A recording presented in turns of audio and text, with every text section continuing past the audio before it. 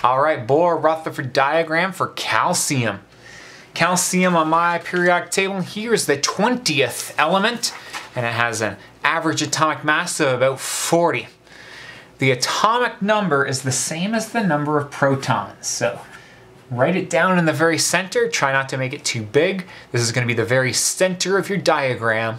20 protons, check. Now the mass number is protons plus neutrons. So to get neutrons, you take that rounded number, 40, and you take away how many of them were protons, 20.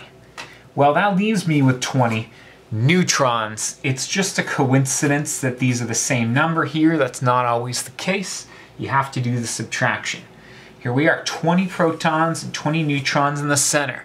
Oh yeah, we're half done.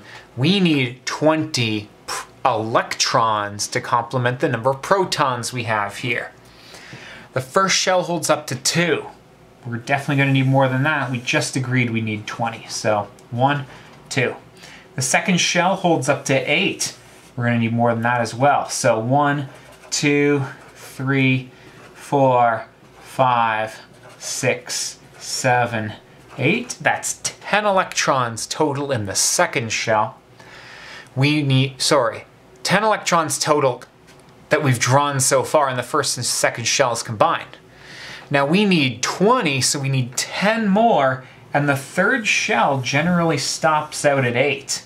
So let's just draw those in. 1, 2, 3, 4, 5, 6, 7, 8. That's 18 electrons total that we've written down. For calcium and earlier, you have to stop at 8 in the third shell.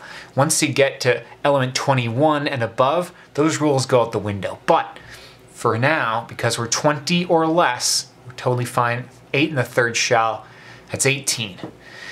We need 2 more. We have to put those into the fourth shell. Draw a fourth circle around, and you're allowed to put 2 electrons here.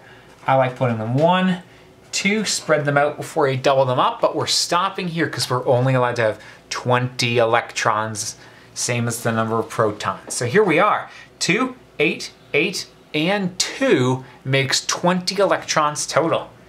Our nucleus had 20 protons, and 40 minus 20 gave us 20 neutrons as well.